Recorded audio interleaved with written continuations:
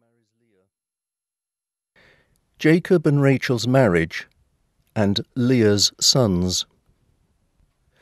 Jacob loved Rachel more than he did Leah, but he had to work another 7 years for Laban.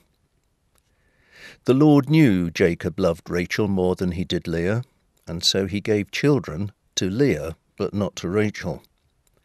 Leah gave birth to a son and named him Reuben, because she said, "The Lord has taken away my sorrow. Now my husband will love me more than he does Rachel." She had a second son and named him Simeon, because she said, "The Lord has heard that my husband doesn't love me." When Leah's third son was born, she said, "Now my husband will hold me close." So this son was named Levi. She had one more son and named him Judah, because she said, "I'll praise the Lord."